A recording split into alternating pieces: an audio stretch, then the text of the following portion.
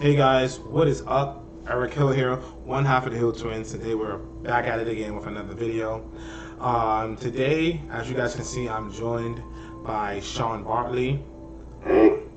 Yeah, you guys may know him. He's been just upcoming, so he's been featured in a lot of our videos and our Hustle Hype channels. And we got a pretty cool game for you guys today. So without further ado, let's just kind of jump into what we're going to be doing, Sean.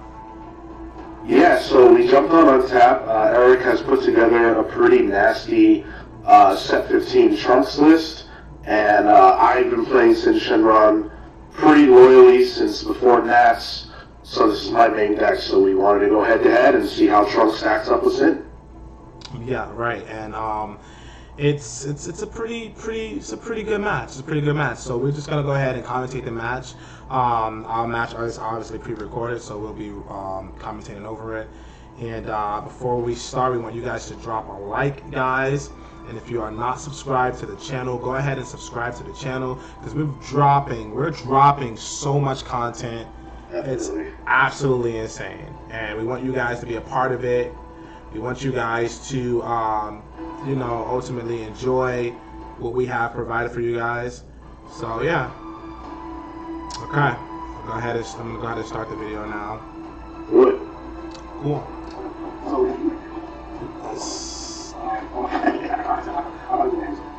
Alright, cool. There we go. Alright, so the video started. So you rolled a 13. To 4. To my 4, right? Yeah. Yeah. Gosh, and I feel like once again I'm playing you over in person, and your damn cursed dice, and I just can't ever go first. Yeah.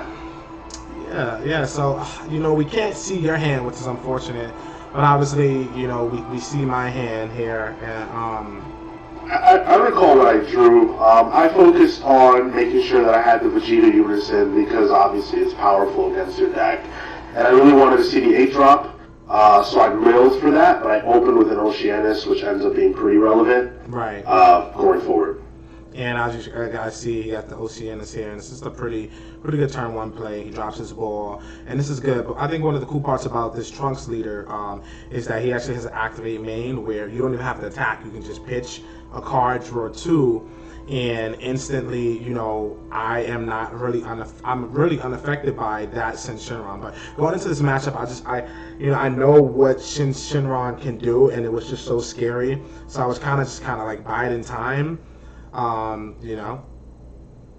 Yeah, for sure. And I'm in a similar spot, right? Because on the Awakened side, your leader says the 9-drop doesn't matter. It's not a factor. Basically. So I can't go into that in this game early because it's just going to get worse. Yeah. So I had to really think and kind of change my strategy, which you said you also did as well. Right, yeah. And so my turn was pretty simple. I, you know, warped the card, drew 2, and then I summoned this searcher, and I was able to pick up my my super combo. And as you see, I had 1 super combo, and I was able to search for another one, which was really good. And you know, now you're going into your second turn. You activated another Oceanus, and I'm just like, oh man, you know, I know that once you drop this 8-drop. You know, he's going to have barrier. I have no real way to get rid of barrier, so, you know. Right. Yeah. Having played against a lot of black, I know that barrier is definitely a weakness for black. That's going to be a strength for me in the matchup. I also recognize that before you're awakened, and in the early turns, I have an opportunity to establish a board, because while you do awaken on turn 2 and on tap 1, you don't necessarily want to pay 1 to warp one of my battle cards. Exactly. So my thought here was put as much as I can on board to force you to have to deal with it. Right. And this turn 2 is pretty explosive. You were able to attack, search, you were able to summon the 4-drop, and special summon the Nataron Shenron, which is a very powerful card against a lot of different decks, but particularly this because I need my attacks to go through. And now you got this 8-drop, and you was able to sack that guy off. He served his purpose, and now you're sitting here looking pretty at 2 energy with what is that? 12 energy. You could sell Xeno me if you wanted to, which is hilarious. you know, and I'm going into 2 energy, and I'm moving a little slow, and it's funny because slow is not the best word. We're only on turn 2, but look what you were able to do on turn 2, and I guess that's kind of where I'm gauging that from, you know? Sure, yeah, absolutely. Relative to most decks, and Shenron does get to do a lot early, yellow is typically energy hungry, so can't do a ton. You do get the unison here, and you are going to awaken, which is pretty powerful. Yeah. One of the cool things about this deck is just being able to awaken on turn 3. Obviously, turn 1, you're going to warp a Sane, draw 2 cards, and then once you're able to summon her, you know, usually warping the top 3 cards of the deck will get you a unison. So, I mean, will get you an awaken, which is very powerful. So I was able to draw 2, awaken, draw 1, and then now I can attack and draw more. And you're tapped out, so this feels good. You know, my unison's at 3. You go ahead and block, which is really good. I had an option to play something from the warp. And you see I was able to also set up my Gogeta right here, but I just didn't feel like, you know, I knew it was going to get rested because of Nataron, and it was smart because you decided not to rest the unison. Like, that's pro plays.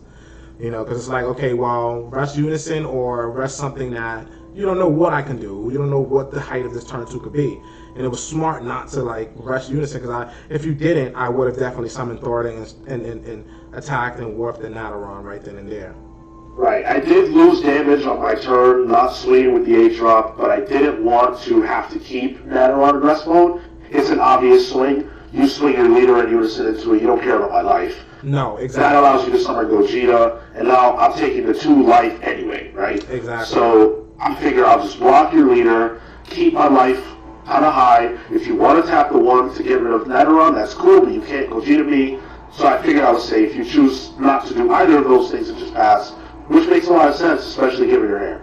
Yeah, you know, I was like, well, he's going into turn 3. I know that you can have a big head or something like that. So, you know, and if you look at my hand, it's pretty set. I have 3 super combos at this point. You know, and I know, like, hey, look, I don't have to play against Slug, so these super combos are going to go nuts. And so I'm feeling pretty good. You attack, and just instantly I drop a Pan. And Pan is value here because I know that you could have a big turn 3, you know?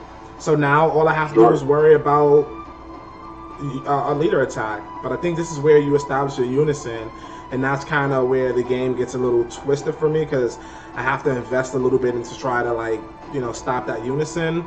But yeah.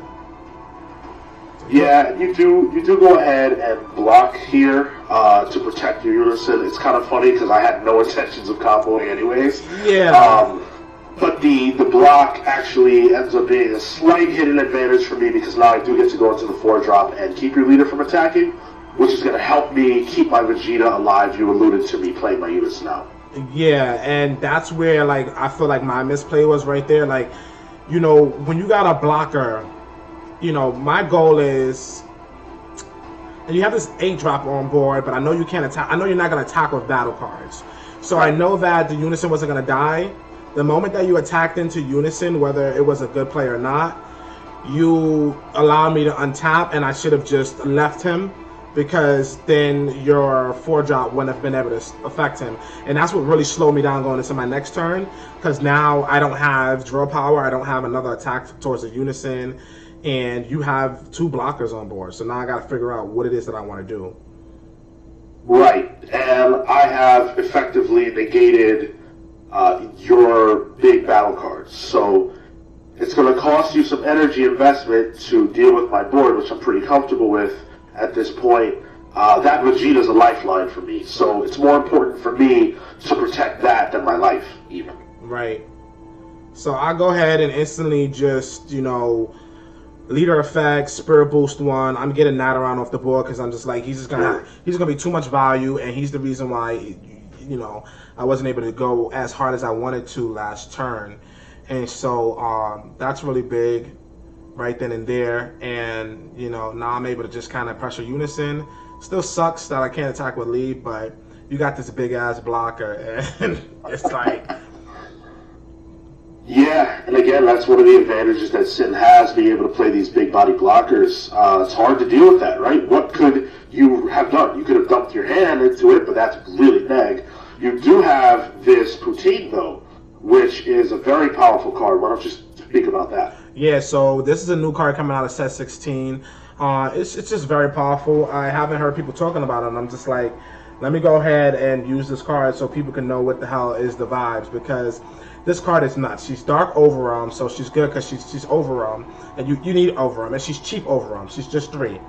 And she has no energy requirement in terms of when can she be played. She's just 1 energy. You play her. She's a blocker, and when she's played, she special summons a new Demon Realm token. These are the new tokens that are just, have just been introduced. And basically, activate battle. She can pop a demon token, draw a card, and get 10k. So she becomes effectively a 25k blocker or a 25k attacker for that first attack and block. Yeah. And she's powerful because, she has a way of staying alive. And so as you guys saw, I attacked, and I was able to pop the token to, untap her. And now he decides to block, and I'm like, well, you know what? You're going to drop a 4-drop Sin. I'm going to your hand is low, and that's one of the big disadvantages of Sin. Whereas I have a 9-drop hand. Obviously, he's not awakened yet. So I was like, well, I want to capitalize on this. Screw it. Let's try to get you to discard some cards, because his, having no hand is perfectly fine when you can summon 8 and 9-drop big bombs, like, Right. So I was comfortable letting it die. I had anticipated that. I have another Nuova in hand, so my goal here was to be able to play that. I assumed that if I swung with the 8-drop, then you would actually warp it, which would allow me to play the 4-drop off Nuova. The unfortunate thing is that I don't actually have a 1-drop play on my turn to capitalize, so my turn ends up being a little bit weird. right. But I do go into my turn with Vegeta still alive, which I was pretty happy with. Yeah, I was contemplating on summoning the 1-drop and attacking it. I'm at 6 life, so it's not terrible when you're only at 4 energy. So obviously Secret Rare is not really available, and you do have access to Big Head if you should push it. I just didn't want to deal with since Shenron has a way of just exploding, and I didn't want to be on the back end of that. So I was just like, you know what? I need to survive in order to win, versus trying to be gung-ho and fall into some trap that I didn't expect, because the height of your deck is just so amazing, right? Resilient. So Sure. A little bit of a misplay here. I do charge the 1-drop ball. I recognize too late that I was in a position where I couldn't make the play that I was hoping for. My choice here now is to pivot into playing defensively. I know that realistically, no matter what you do, you're not going to be able to kill me through Vegeta's effect. So I feel comfortable just kind of playing defensively for a turn until I can kind of establish my game plan. yeah, and obviously you pass with 4 energy up, and during this point I was like, yo, what the hell is going on? Like, 4 energy, I'm like, yo, am I gonna get repulsed? I'm gonna get Nimbus, I'm gonna like, come on, it's turn 4, Yeah. and you pass with 4 energy up. So I go into my turn, I'll go ahead and I charge, and this Kai, she loves me. She just kept popping up. And one of the cool things I love about this Unison, which we spoke about before, is that she just sticks around. Like, obviously Right. in this game, I'm not utilizing the other effect just because of how I'm forced to play against this deck. But yeah, she just sticks around. So I'm like, okay, cool. And you see, instantly, I go right into leader effect. I'm like, yo, that 9-drop came back in. I don't want to deal with him. Warp him. Yeah, getting rid of the 8-drop here is pretty plus for you. You know that you can't bombard me with battle cards this turn, so just saying, hey, that 8-drop is gone is a pretty good decision here. Right. I do see my 1 super combo of the game at this point, which I do use. I felt that I needed to see more options. Unfortunately, I drew 2 Rage Balls off the super combo, which ends up working out in my favor, but wasn't what I wanted to see. Right, and here I'm at 6 life, and you see the demon token, the demon negate in my hand. So I'm like, you know what? Let me go ahead and attack. Apply more pressure. You're out like 6 or 8 cards in hand, and you're unawakened. I can go ahead and just apply pressure, get you down some life. And now I'm at 5 life. I have the token alive. You see me go ahead and dock over him again for another Poutine. I'm able to special summon another token. Now, pro plays would have been to just attack with her, leave the token live, because you're going into turn 5. And, yeah, leave the token live and have the demon negate. And now I have 2 tokens to be able to untap 2 blockers and draw 2 cards. That would have been pro plays going into your turn 5, because Sin for turn 5 is really big. But I was able to apply some pretty good pressure here, which was cool. And I think I leave her up. I think... Oh, so yeah, you final flash her, and... No, I don't leave her up. I think I attack with her again, which I think I probably should have just... Once you final flash, should have just left her up. And I would have been able to block 3 times next turn, which would have been really nice. Yeah. You do eat at my hand here. Yes. Pretty good. You get the final flash, you get the double strike. I knew what was in my hand, so I felt comfortable dropping those cards to preserve my life. Don't want to get into a situation where I can be double strike down in the event that I can't kill you this turn. Right. But looking at your board state, knowing that I can no longer stop you from playing Gogeta, I go into my turn 5 feeling this is a win now turn. I know that my hand has kind of been put together in such a way where I can push for game. For me, it was more of a question of how many negates do you have? How many super combos do you have? Which you guys watching can see he does have 4. Can I kind of overcome your defenses? Right. Don't be fooled. This is a highly defensive deck, or it can be. Right. And it's so funny because, like I said, even this deck that we're talking about, the black deck, Black is so aggressive, but with these new cards, they're able to be aggressive and defensive. Like, look at Poutine. I'm able to block and attack, untap her, and that is a form of aggression. And obviously, you see here, you know, going into your turn, your leader started to conk out, but you do awaken. Yeah. So you are 15k. You are awakened here at this point. And, you know, you summon this 1-drop Nuova, and you rest it. And I tried to clone your leader to see if it would register, but it didn't. So yeah, sorry about that, guys. No idea why that happened. But I do want to say, just to comment on my turn a little bit, I recognize that I need to establish a board.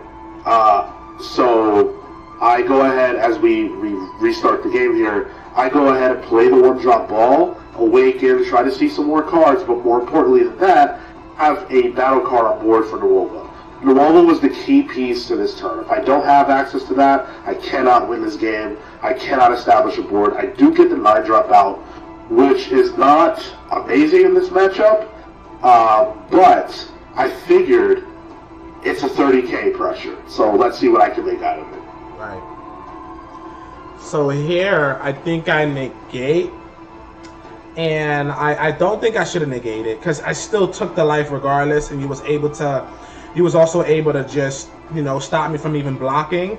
So right. I would have another block, which is essentially another negate, and then another block here. And, you know, that would have been good. But you go ahead and you attack with lead now. You know, if I was going to take the life, I probably should have just kept that demon negate for for worst case scenario. But I did it because I knew that you couldn't cooler me here, which was weird. But you see I have the pen in my hand, and at this point, when you attack with lead, I probably should have just tapped the 1 for pan and ate the leader attack, and that way you only got 3 energy. I shut the turn down, but instead I go ahead and I no negates, pop the token because he is negated, it's no longer blocking, to draw and, you know, be able to untap her, as you see. Yeah, which is pretty powerful, right? You essentially establish a negate, a blocker, and a blocker through that. I did negate the token skills, but in any other matchup, you're stopping 3 swings with that. Right. That's pretty powerful. Yeah, and like I said, you 3 energy up, so Cooler's really not live here because it's no point. So looking at this scenario, I probably should have just off of this attack right here. I probably should have just panned you and blocked, because you went and you attacked the other guy. Yeah, that's a swing into Goku. In retrospect, it should have probably been towards leader, but I was just trying to see if I could bait something, make something happen. Right.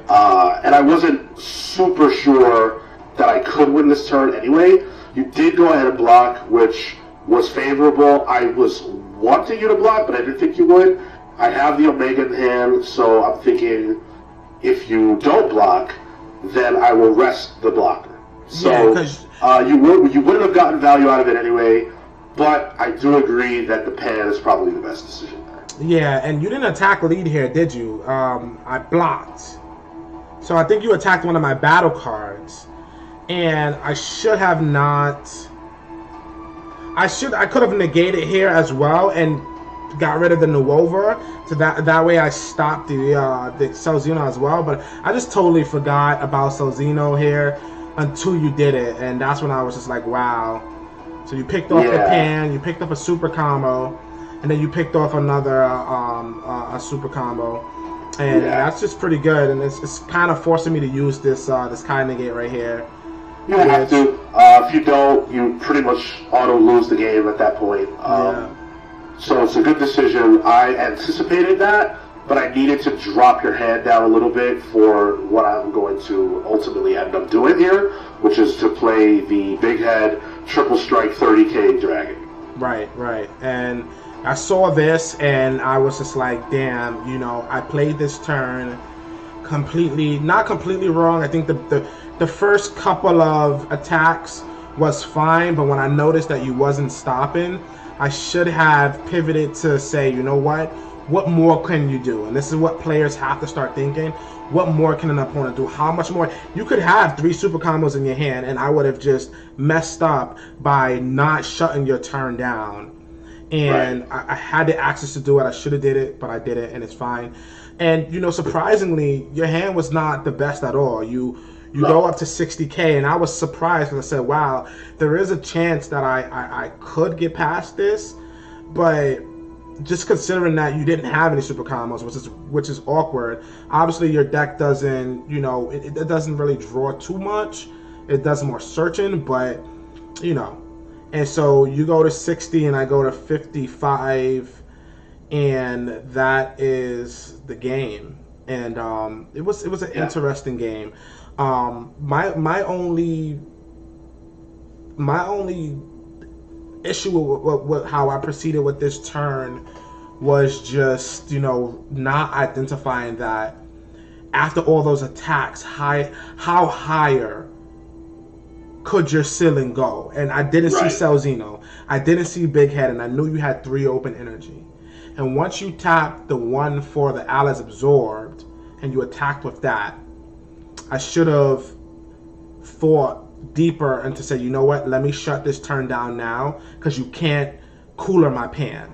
So if you're going to attack me, you're going to go neg. And, I didn't identify that. Like I said, your hand, it really wasn't the best in terms of firepower, but it was good in terms of the type of explosion that you could create, which obviously, you created the Big Bang and pushed my shit in. But, That's the goal. That's the goal of Sin. I don't believe in the strategy of waiting until turn 6. I don't think that is effective enough right now. I think you do have to try to kind of make your win condition a little sooner than that. In this game, for me, that was turn 5. I didn't have certain things to be more aggressive, and your deck is highly defensive. So I needed to see the Cell Xeno. I needed to see Big Head to be able to create a scenario which I could win. But I think that could have gone either way. Right, yeah. And we'll run it back for sure, because I am curious to see how this Black Trunks deck can compete with other decks in the meta that are already solidified.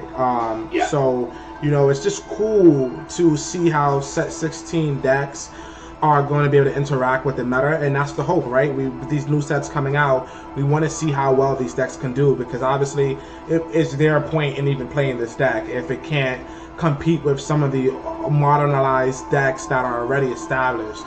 And so it's interesting. I'm having a lot of fun with this deck, and I'm having a lot of fun with it. I'm just curious to see how it's going to continue to shape. Well, how I'm going to continue to shape it, rather. Yeah, I think the deck ceiling is really high. It gets to do some really cool and unique things.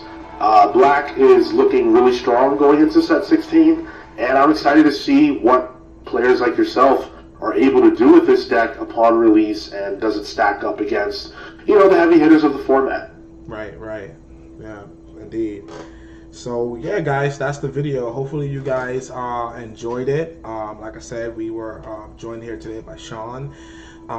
You know, we just want you guys to go ahead and like this video if you enjoy the content, subscribe if you are new to the channel, and just look forward to more content to come. And if you guys like the Untap series, go ahead and leave a comment below, let us know so we can go ahead and get more of these games uploaded and stuff like that. All right, thanks for having me. Appreciate it. Good game. Right. Good game, bro. All right, guys, you know the vibes. Like always, stay super. Stay super.